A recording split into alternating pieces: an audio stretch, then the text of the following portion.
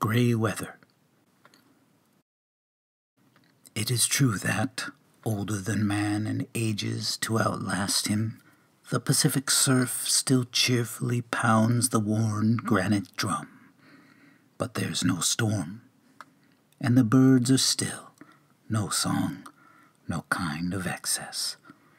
Nothing that shines, nothing is dark. There is neither joy nor grief nor a person. The sun's tooth sheathed in cloud, and life has no more desires than a stone. The stormy conditions of time and change are all abrogated. The essential violences of survival, pleasure, love, wrath, and pain, and the curious desire of knowing, all perfectly suspended.